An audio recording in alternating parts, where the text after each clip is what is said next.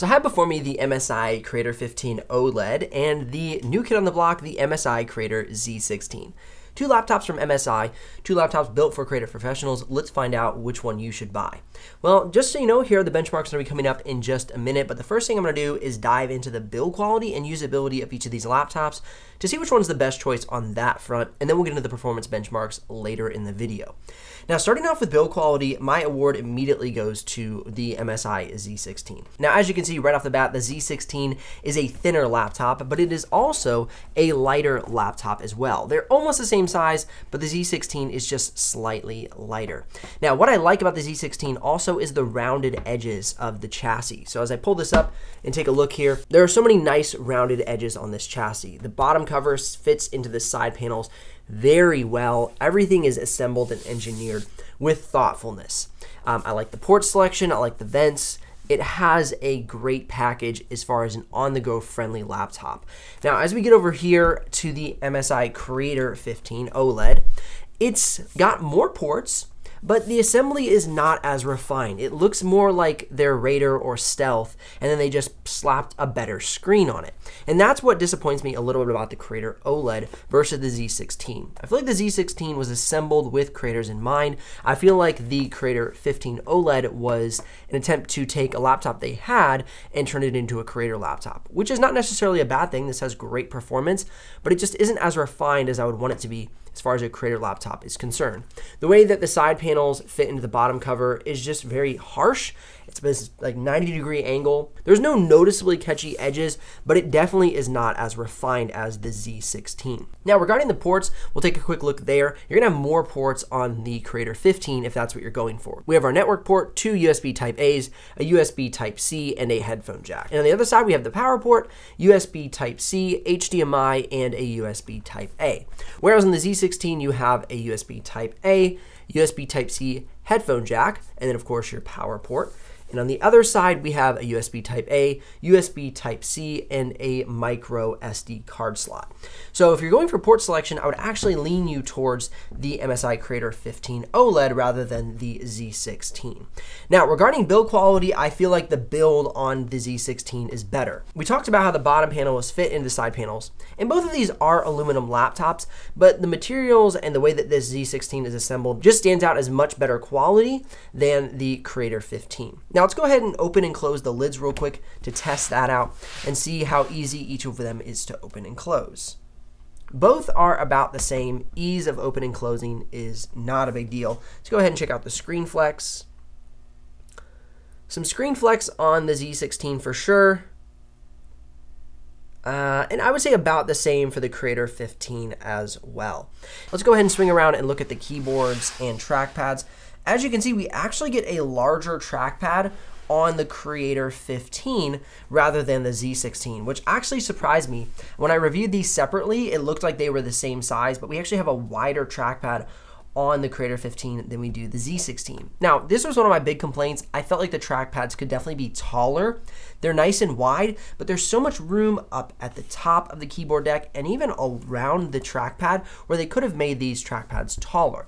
It's one point that I would definitely ding on these laptops. I wish the trackpads were larger, however, they're not. But I had some people drop comments in the full dedicated review of the Z16, and they were saying the trackpad actually didn't bother them. They actually enjoyed it, and it worked very well. But from a personal preference, I would prefer a larger trackpad, which neither of these have. Now, checking out the keyboards, you can see that they both come with SteelSeries keyboards, a nice, quiet, clicky key press for each of the keyboards. Both keyboards have quick access to the MSI Center Pro, so you can quickly adjust your fan noise, battery optimizations, etc. Now, regarding how each of these trackpads and keyboard decks sound, here's a quick audio sample of me using them.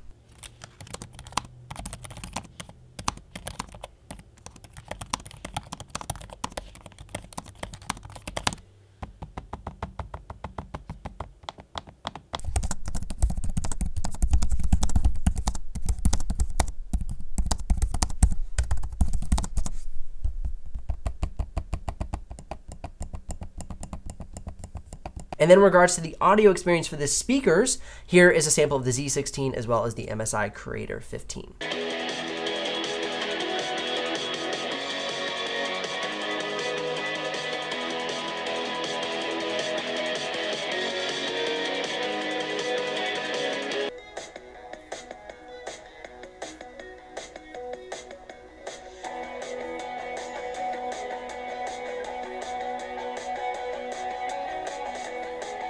Both laptops also come with webcams, and here's a quick sample of me using each of the webcams. Here is the webcam for the Z16. You can see the color and the audio right now. It's definitely a little grainy. I've got good lighting on me, but it'll do the trick as well. Here is the webcam on the MSI Creator 15, and it is quite bad. I'm not gonna lie, it's not good. Now, punch for punch, they both have high quality screens, but the MSI Z16 is going to come with that 16:10 aspect ratio, which I think is much better for creative professionals. You got so much more room. That extra ½ inch on the screen really sets up a nice workspace for video editing, 3D modeling, work in Photoshop, whatever you might be doing as your creative work. Now, keep in mind, the Z16 also has a touchscreen where the Creator OLED does not. So if you want to, touch up some drawings or something on the screen with the Z16, you can do that, or you are unable to do that on the Creator OLED. Regarding battery life of which laptop is better on the go, here are the results coming up on the screen right now for which one has more longevity.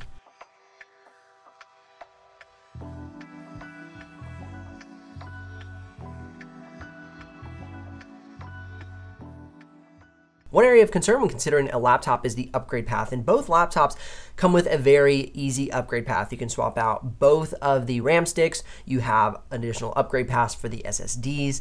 So the upgrade path on each of these laptops is good, which allows you to not be stuck wherever you purchase a laptop, but make upgrades later so you have a more long-term sustainable laptop if you increase your workflow or the file size of video editing. Let's say you start at 4K and then move to 6K, you want to have more RAM, whatever it might be, both laptops will suit your needs. Now, if you're going to choose one of these laptops off looking good all the time, I would go with the Z16. As you can see, there's no fingerprints on the Z16. I tend to have pretty oily hands, so fingerprints are very noticeable on these matte black laptops. So if that's something that really concerns you and annoys you, I would lean towards the Z16 for that alone. Now, regarding the brightness, color accuracy, and color gamut range of each of these screens, you can check out those results coming up on the screen now.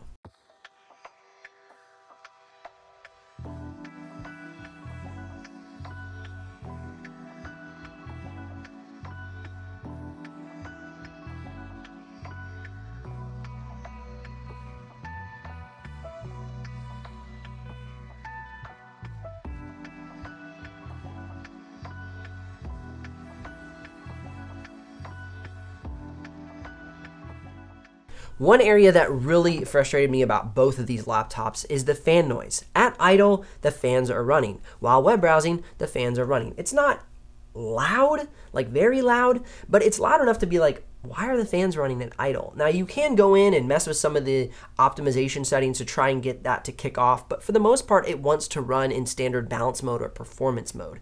And so that was one area that I was a little frustrated by. I thought, most laptops that I review these days don't have fan noise at idle or while web browsing, where these did. So keep that in mind. These are great performing laptops, but that fan noise was pretty annoying to me. Now, before we get into the benchmarks, if you're curious about the exact pricing and availability of each of these laptops, you can head down in the description below and click those links. Now, if you do make a purchase through one of those links, I will get a small commission, but at no extra cost to you. But of course, that's what keeps this channel alive and the helpful content coming your way. These laptops are set up with the i7-11800H RTX 3060 GPUs, 1 TB of SSD, and they both have 32 gigs of RAM. All right, now let's go ahead and jump into the performance section of this video. As a quick recap, we have the i7-11800H in the Z16, as well as in the Creator 15, as well as the RTX 3060. Now, keep in mind that the Creator 15 has 16 gigs of RAM and the Z16 has 32 gigs of RAM. I already sent back the Z16, so I'm unable to run those benchmarks at 16 gigs, but just so you know, if there's some slight score differences, that might be the reason why, because these laptops should be very similar in performance. All right, now without further ado, let's get into Cinebench R20, R23, Geekbench single core, and multi-core. And as you can see, as predicted, they are neck and neck in these tests. And what I think the extra score might be coming from in certain respects is going to be that extra gigs of RAM inside of the Z16. But you can see that it's barely doing anything in these simulated benchmarks.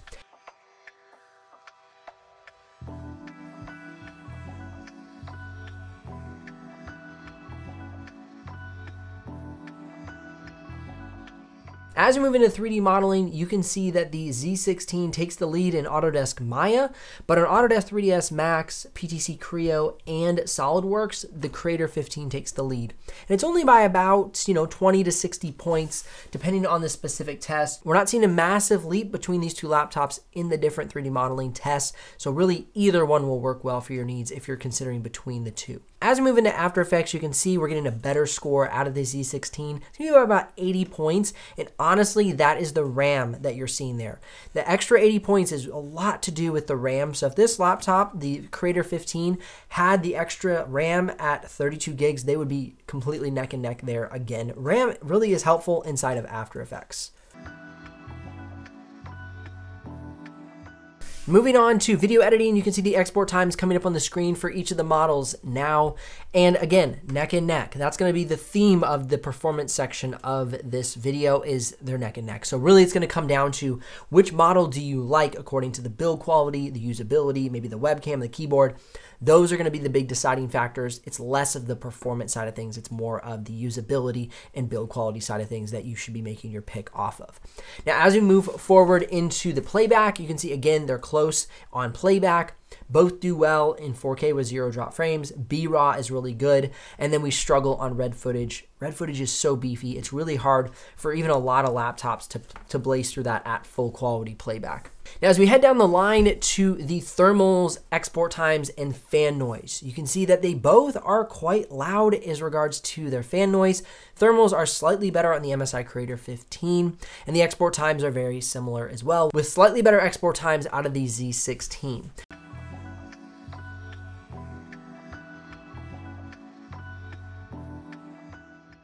Now, moving on to DaVinci Resolve, we can see that the playback is very optimized for DaVinci Resolve on both laptops. Premiere Pro seems to struggle with playback more than DaVinci Resolve does, so really either laptop will work well there. In regards to the export times, they're both okay. Because these are Intel laptops, Intel doesn't do as good as Ryzen, and it especially doesn't do as good as the new MacBook Pro lineup with the M1 Pro and M1 Max, but the export times are decent. Now, moving on to Photoshop, the Z16 really stepped it up, but once again, the Z16 has 32 gigs of RAM. So if the Creator 15 had the 32 gigs of RAM that it needed, we would be up around the high 800s or low 900s for the MSI Creator 15. Now, really, the choice is yours, because as you can see, these laptops are neck and neck in performance. It's really the build quality. And if it were me, I would lean towards the Z16. I just think it's a much better built laptop. They've kind of brought their old edition into the new year. And I think the Z16 was really, I think it's going to be their flagship moving forward. At least I hope it is. Because this is really more like a Stealth or a Raider that they've put a better screen on and said, hey, this is a Creator laptop. I think the Z16 is actually specifically built for creators. And it just looks like a more well-designed piece of machinery. Links if you're ready to make a purchase, likes if this video has brought you some value, and subs if you don't miss out on the future uploads. I'll see you here in the next video.